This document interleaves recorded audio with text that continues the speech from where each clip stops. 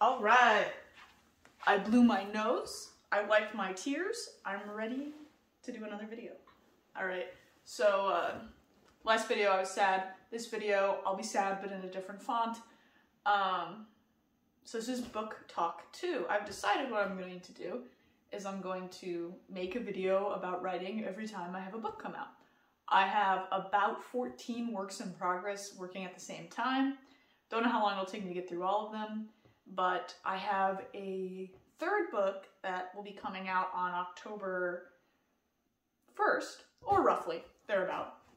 I independently publish, so when it comes out is whenever I feel like it, or whenever the Amazon people, the gods, the algorithm, decides to officially publish the paperback. You can schedule the ebook, but you can't schedule the paperback for a specific launch time. You just have to wait till it gets approved.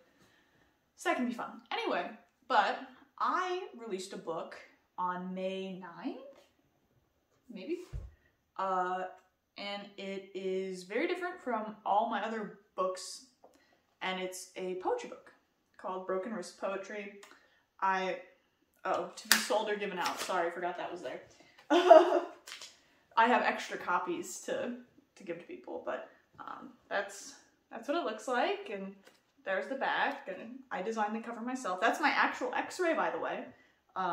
The broken bone is I broke the scaphoid, I crushed it when I fell. So, I guess lore. In January, I was in a basement, and I was hoverboarding, and I fell. And then I broke my wrist, and then I type a lot for obvious reasons, I'm a writer, and the way they had to wrap it up because I broke this bone here, I didn't have my thumb and my fingers couldn't move quite like I need them to type, and it made me type so much slower that I found myself getting very aggravated when I tried to work on my fiction novels, my romance novels and such, because I like to type very fast, and so in order to not be so angry, I shifted gears and started writing poetry. The poetry is just basically my utterances and my thoughts while I was basically trapped, unable to write anything else. And so I wrote about how I was feeling, what was going on, and things like that. A lot of the poems are short and simple and I don't know how to explain this, but in general, as a writer, I'm not a very fluffy writer.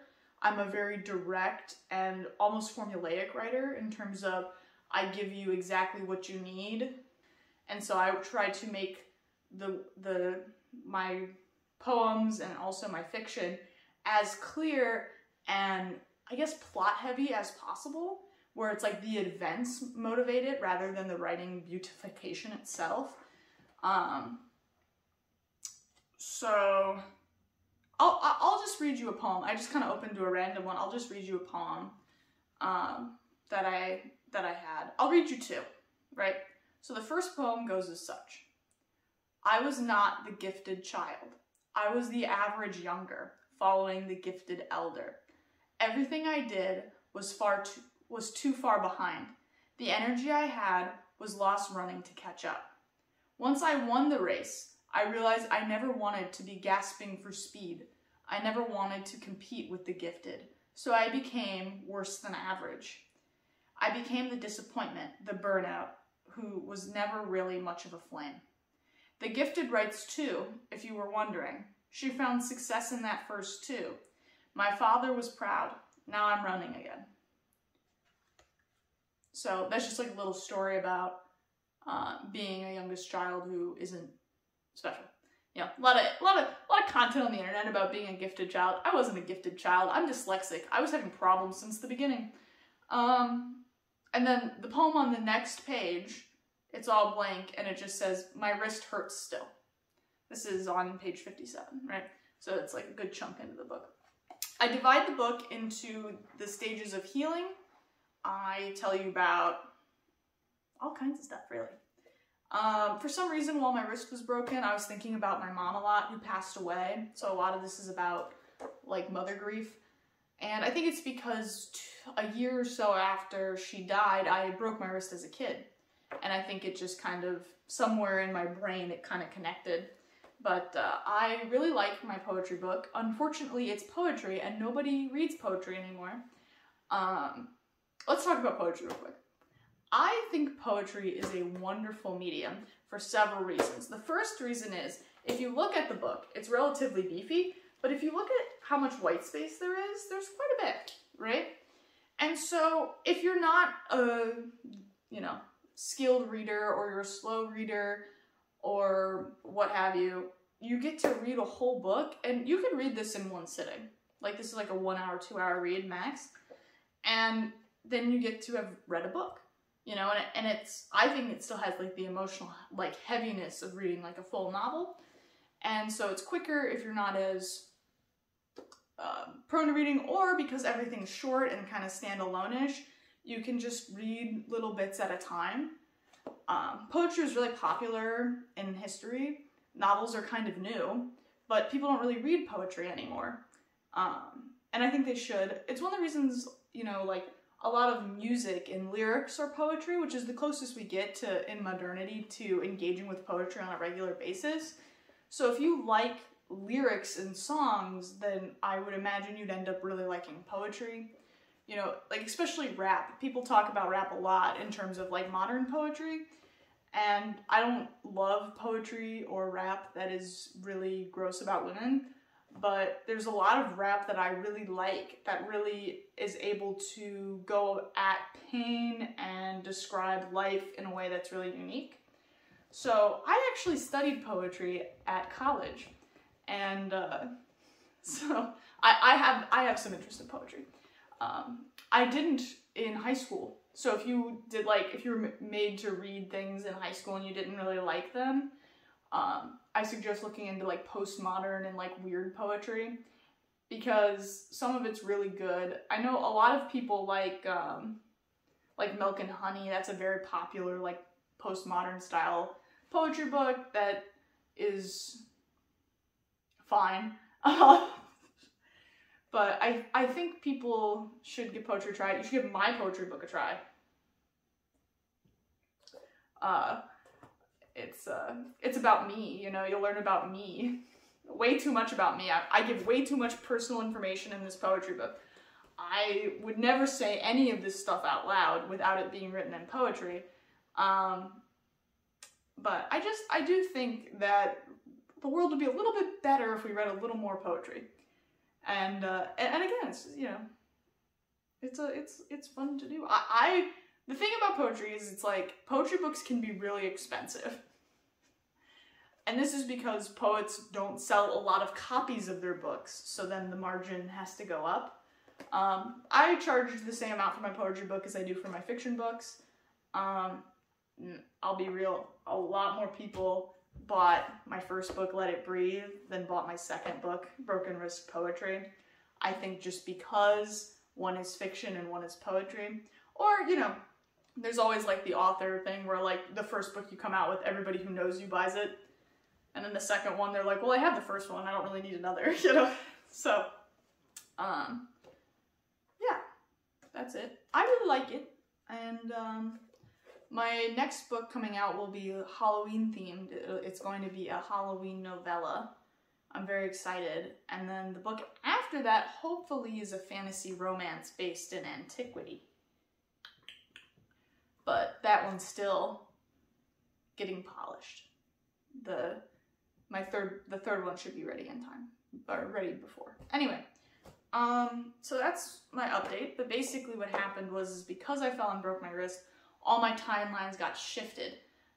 The fantasy romance book I'm working on, which will likely be 4, is going to come out, I think, an entire year after I initially wanted it to come out, just because of how everything went with breaking my wrist and then my health issues, which was in my last video, but you don't need to know about that. So yeah, definitely check it out. It's available on Amazon and barnesandnoble.com if you want to do that. I mean, I'll tell you a secret. A lot of books are still printed and shipped by Amazon. You just buy them off barnesandnoble.com. I know some people are personally against buying books off Amazon, so I think it's nice that Barnes & Noble automatically puts things off Amazon into their catalog just because it increases indie authors' outreach ability. But yeah, that's my book, you know. I wrote it. There's some opinions in here that would make you hate me, for sure. Can't wait I'll get canceled for some of them, I'm sure. But the thing is about this book, and this is I'm putting this into the record so that I can't as a way to defend if somebody tries to say that something in here tells you something about my opinion. A lot of the poems in here are purposefully contradictory because as people, when we're thinking about our feelings often contradict themselves. And often when they're in a different moment or time, you'll have extremely different feelings about a topic, right? So in this book, for example, I talk about athletics a lot because I kept having to go to the bone doctor, the joint doctor that specializes in like athletic medicine, right? Because of like whatever. And you know, there are moments where I'm like, oh, I feel like an athlete, you know, like my cast said I was an athlete on it. It was really quite cool. And then there are other moments where I'm just like looking at the charts in the doctor's office and it's like, I'm looking at all these torn ACLs. I'm remembering like my friends in high school who just got concussion after concussion playing football. And I was just sitting here on top of like my own health issues and, you know, being injured in an accident. I'm just kind of like, it's really scary that we treat athletics the way we do in our country. And so that's a strong opinion. That's an opinion that gets a lot of people to hate you if you go after athletics in America. But, you know, that is my opinion. I think it is dangerous to have young kids playing sports to a point where they're getting seriously hurt. And that's what happens when you take like high school sports a little bit too seriously. Professional sports I like. Anyway, you didn't need to know. But please buy my book. It helps me out a lot. It makes me feel good. And it's available on Amazon KDP as well. So if you have the subscription, you can just read it. I've been informed, because it's like the poetry is like where it's positioned on the page is relevant. It reads kind of weird in ebook format, so I would recommend buying the paperback even though it's more expensive. I think it gives a better experience. A lot of poetry is meant to be read on paper, and this was meant to be read on paper for sure. Because I was trained in poetry, there's poems about my training in poetry where I kind of invite the audience to write notes or circle or tab different things that they like, because that's how you read poetry academically. So those poems obviously don't make a lot of sense in the ebook context. I think you can highlight in like your Kindle and stuff, but really it's a good thing to do tactilely, to have a little pen and write little notes, and then it makes the poetry book really special because it makes it yours. I have a lot of poetry books that I have like annotated and with like little notes on them, and it's one of those things where it suddenly isn't just like I love the poetry book because I love the poetry. It becomes like I love the poetry book because it has a bit of me in it, and my poetry book, I really want people to put a bit of themselves in it, right? So thank you so much for joining me for Booktalk2. I will post one of these every single time I publish a book. Promise. And hopefully you like the video, or if you write poetry, let me know down below. I'd love to, especially if you have something published, I'd love to read it. I love poetry. And you know, if you don't like poetry, I suppose you can tell me too, but I won't like it. But yeah, so like, subscribe, share, buy a book for a friend. I don't know. Thank you so much, and I will see you in the next one. Bye.